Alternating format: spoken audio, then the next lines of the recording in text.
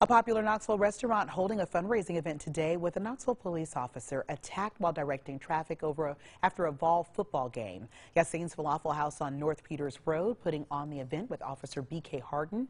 He has asked that the money raised be donated to the Knoxville Public Safety Foundation. A percentage of sales today going to the foundation, and all officers in uniform will eat free during the event.